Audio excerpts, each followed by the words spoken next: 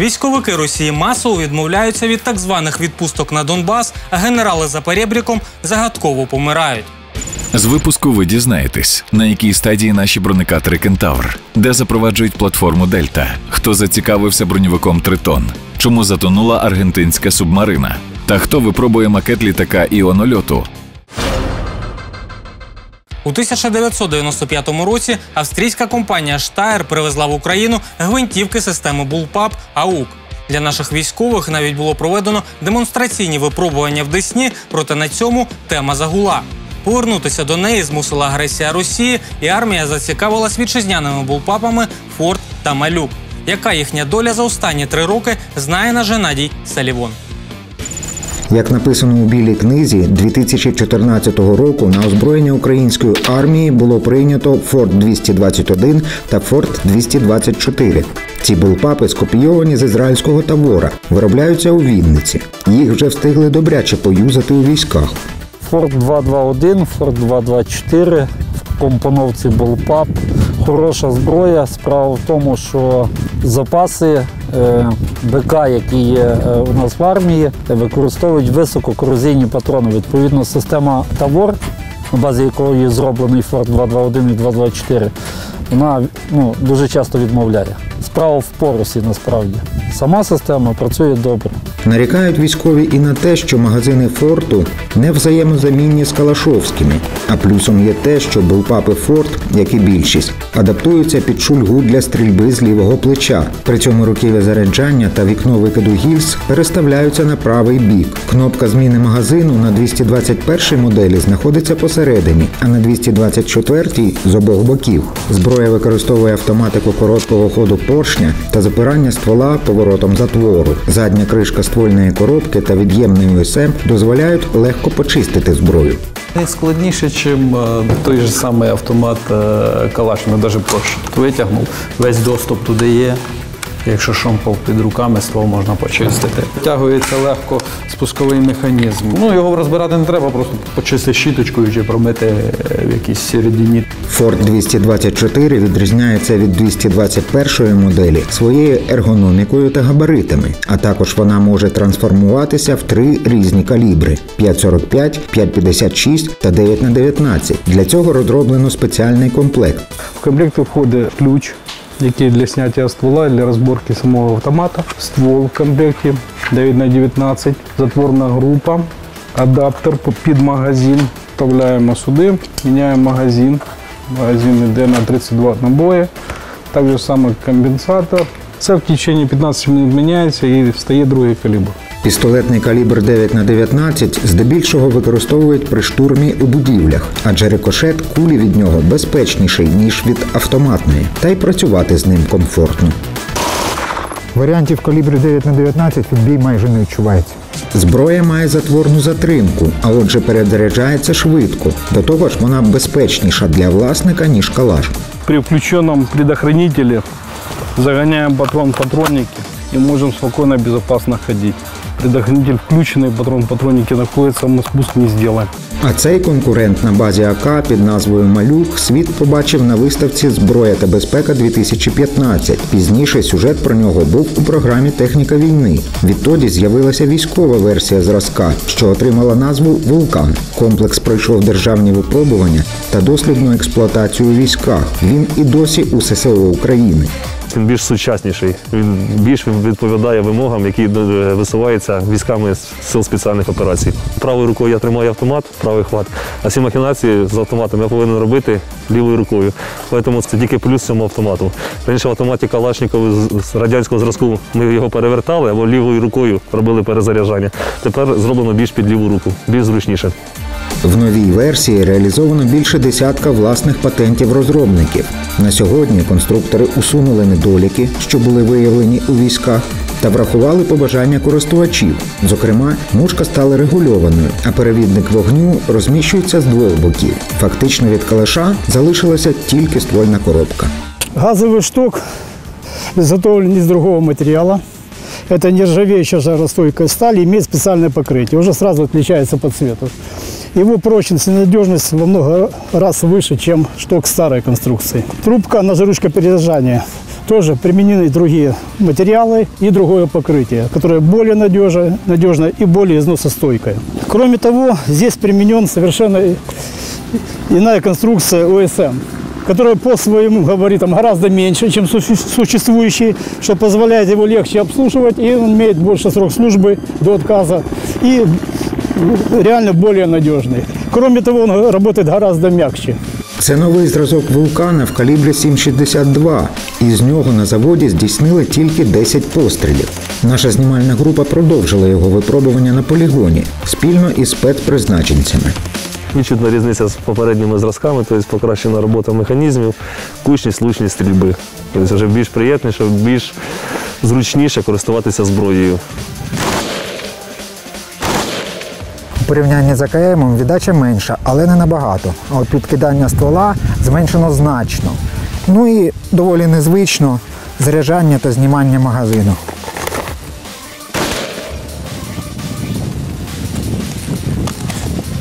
Смотрите, из-за отсутствия навыка работы с этим оружием вы меняете руку при переводе с автоматического в одиночный огонь. Делать этого не надо. Находясь на линии огня, работайте этой рукой. Снятие с предохранителя этой рукой, постановка этим пальцем. Сброс магазина, опять же постановка. Оружие находится постоянно на плече. На всі моделі «Вулканів» швидко встановлюється оптика, коліматори, ліхтарі та глушники. Вони, до речі, також зазнали змін. Тепер можна вести вогонь одразу після витягання з води та навіть болота. Та й звук пострілу став тихішим. Не так давно програма «Техніка війни» знімала сюжет про глушники. Тоді ми тестували здебільшого моделі для цивільного ринку. Цей, за відчуттями, працює ефективніше. Досі тривають суперечки щодо ефективності булпапів. Проте багаторічний досвід експлуатації ФАМАСів, Л-85 та АУГів підтверджує, що така схема має право на життя, а в деяких випадках навіть ефективніша. США та Україна продовжують проводити активні перемовини про постачання нам нових партій летального озброєння для стримування агресії Кремля. Надання українській армії джавелінів сильно натиснуло на ворога, тож така допомога є дуже дієвою. Цим оптимістичним повідомленням починаємо дайджест новин ВПК за тиждень, що минув.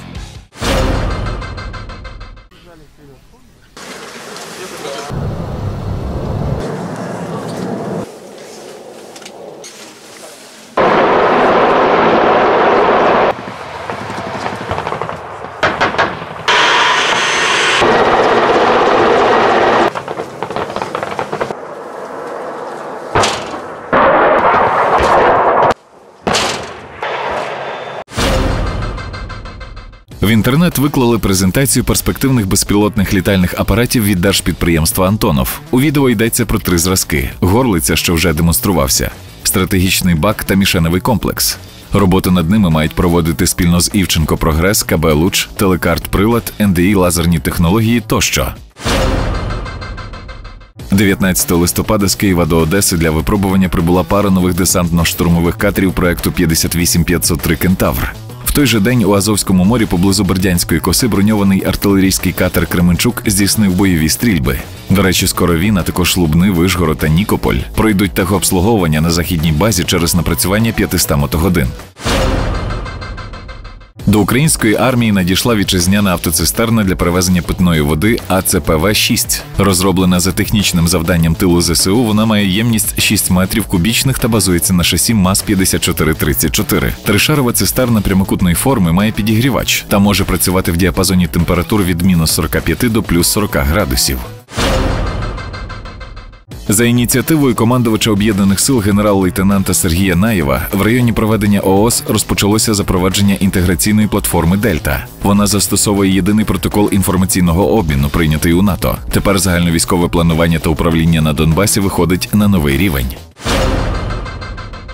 На сайтах всесвітньо відомих торгівельних платформ Amazon та eBay виявлено товари з символікою фейкових республік ЛНР та ДНР. Тож посольство України у США, активісти і журналісти звернулися до їх власників з проханням видалити ганебну продукцію. На провідних українських дошках оголошень ми ЛДНРівського сміття не виявили. Компанія Black Rifle Coffee Company поєднала японський гібрид та шестиствольну авіагармату М61 «Вулкан» калібру 20 мм. Іран почав серійне виробництво бронемашин «Туфан» на базі КАМАЗу, що дуже нагадують МРАП «Тайфун» 4х4 від Stride Group. А Китай безоплатно передав Аргентині військову допомогу на $17 мільйонів. Це 4 бронемашини Dongfeng Warrior CHK-131, 30 мотоциклів тощо. Міноборони Росії оприлюднило інформацію про 82-мм безшумно-безполум'яний міномет часів Другої світової. Фотографії зразка для партизанських загонів, де особлива міна одягається на ствол, зберігалися під грифом «Цілком таємно». Нагадаємо, на виставці «Зброї та безпека-2018» в Києві було представлено подібний безшумний міномет «Шепіт». На індійському стрільбищі Деолалі відбулася офіційна церемонія прийняття на озброєння першої партії 155-мм САУ К9 «Верджра», що є адаптованою версією К9 Танде. Загалом минулого року замовили 100 таких артсистем вартістю $700 мільйонів. Їх та супутні послуги мають поставити упродовж 42 місяців. Командувач ВМС Аргентини Габріель Атіс заявив, що на зниклій рік тому субмарині Сан-Хуан стався вибух. Судно серйозно деформовано зсередини, а уламки були розкидані на 70 метрів навколо корпусу. Нагадаємо, підводний човен 44 членами екіпажу на борту на глибині 800 метрів 16 листопада знайшла американська компанія. Масачусетські вчені провели перші льотні випробування моделі літака-іонольота. В ньому для забезпечення тяги 500-ваттної установки застосовано ефект Біфельда-Брауна або іонний вітер. Так, апарат вагою 2,45 кг пролетів 60 метрів на висоті 47 см. До речі, в Ізраїлі пройшла 7-ма щорічна виставка-конференція безпілотників «Амант Віклконференс 2018», в якій взяло участь 2000 делегатів з 23 країн. За 3 роки роботи над програмою в ній ми розповіли про усі нові українські бронеавтомобілі, окрім одного. Це Тритон від заводу Кузня на Рибальському, який розробили 2015 року. З тих пір ми намагалися взяти його на тест, але через певні причини це не вдавалося. От і зараз машина частково розібрана і чекає чергового апгрейду. Усе почалося у вересні 2014 року, коли на виставці «Зброя та безпека» показали полегшений бойовий модуль масою 280 кг на унікальній машині, в основу якої ліг ГАЗ-66. Після цього на підприємстві виникла ідея реалізувати абсолютно новий проект для заміни радянських БРДМів. Під екіпаж з 11 бійців створили броньовану машину-амфібію «Тритон» з відкидною апареллю. Тоді заявили про запас ходу у 1000 кілометрів. Двигун у нього Volvo Penta 620, 6-циліндровий рядний двигун, 5,7 об'ємом, дизель з турбонаддувом. Коробка автомат Allison, роздатка власної розробки лінкузні, мости БТР-70, 80, підвізка теж БТР-80. Щоб досягнути захисту, який витримає влучання в лоб бронебійно запалювального набою 7,62 на 54 мм, а з боку 7,62 на 39, проводився ретельний підбір бронесталі та скла. Порядка, наверное, 5 или 6 производителей брони. Мы предоставляли наши образцы для проведения испытаний, как отдельные листы, так узлы, места сварок, те же стекла. Все это отстреливалось, соответственно, фиксировалось, и уже по результатам мы принимали решение, какую броню применить. Але сам корпус ще чекають зміни, бо, наприклад, в передніх кликах 4 шви об'єднуються в один, тож необхідно позбутися слабких місць. А що на рахунок мінного захисту? Ми вже розповідали, що тест на підрив за стандартами НАТО коштує близько $1 мільйон. Тож імовірність того, що нижче витримає 8,6 кг тротилу, поки визначили шляхом математичних розрахунків. Їх провели у Центральному науково-дослідному інституті озброєння та військової техніки Збройних сил України. Ну все, тепер вибирай цель среди вот этих вот. Вот сюда давайте. Ну вот, да, включаешь разрешение стрельбы, все, теперь можно стрелять. Так, в листопаді 2017 року Держприкордонслужба презентувала 4 тритони, що озброєні дистанційно керованим бойовим модулем від Кузні. До його складу входить 12,7 мм кулемет НСВТ, 40 мм автоматичний гранатомет УАГ-40, система запуску димових гранат 902 «Ухмара» та оптико-електронна система керування вогнем із лазерним далекоміром. Ще одна родзинка зразка – комплекс наземної розвідки «Джеб». Этот комплекс позволяет обнаруживать и сопровождать 256 целей одновременно. На этом комплексе установлен как и тепловизионная камера, так и телевизионная камера. И оператор может посредством увеличения изображения видеть перемещение людей, техники и так далее. Цікаво, що планшет може працювати на відстані до 100 метрів від машини, наприклад, у бліндажі чи іншому укритті. До речі, версії тритонів для прикордонників, придбані в рамках проєкту «Стіна», не плаваючі. Їх сукупна вартість тоді склала майже 15 мільйонів гривень за одиницю. Бойовий модуль коштував 3 мільйони 450 тисяч. Комплекс ДЖЕП – 4 мільйони 860 тисяч гривень. Найдорожча машина. Даний автомобіль базового шасі коштує 6,5 мільйонів гривень. Відповідно до розпорядження, яке затверджено постановою Кабінету міністрів 439, заплановано 62 таких автомобілі. Термін реалізації даної постанови до 2018 року. Проте, як бачимо, ця партія досі не поставлена. Аби дізнатися про її долю, ми звернулися до прес-служби Державної прикордонної служби України. Машини себе добре зарекомендували. Уже впродовж 2 років впевнено несуть службу із охорони державного кордону. Те, що закупили лише 4, пов'язано виключно із недостатнім фінансуванням проєкту загалом. За досвідом застосування прикордонниками, минулого року «Тритон» зазнав певних змін. Машина отримала покращену ізоляцію, кондиціонування, модернізований пульт і прилади керування. Замість автоматичної коробки «Елісон» встановили механіку ZF, а вітчизняну роздавальну коробку замінили німецькою. Двигун «Вольво» нового покоління втратив 2 циліндри, проте отримав кращі показники. Цилиндров меньше, но тем не менее крутящий момент выше на 20%. Экономичность, я думаю, что никто из, скажем так, конкурентов не может сегодня похвастаться расходом 15 литров на 100 километров, что задокументировано в ДНВЦ, есть во всех актах наших испытаний. Это я говорю по шоссе. Если говорить по бездорожью, понятно, что да, по бездорожью в зависимости от условий возрастает расход.